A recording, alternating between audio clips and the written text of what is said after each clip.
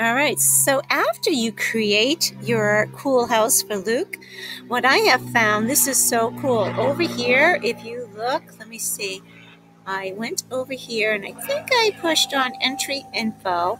And if you scroll down beyond materials, you can go down further. Hold on, let's see if I can keep going.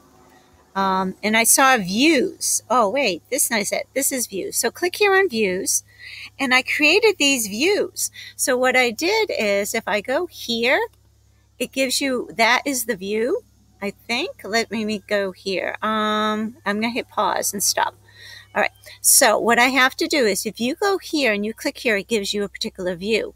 And then if you hit add, you're adding it to there. Okay. So then if I go to this view, okay, it clicks to there and I say add. And then I can go to this view and it goes to that one and I say add. Okay, and it added it. And this view, and it goes here and I say add. And then when I finish, I hit this little play button and watch what it does. It rotates around and it shows me the entire house that I created. So cool, huh? And notice I have, this is a glass panel here to let sunlight in.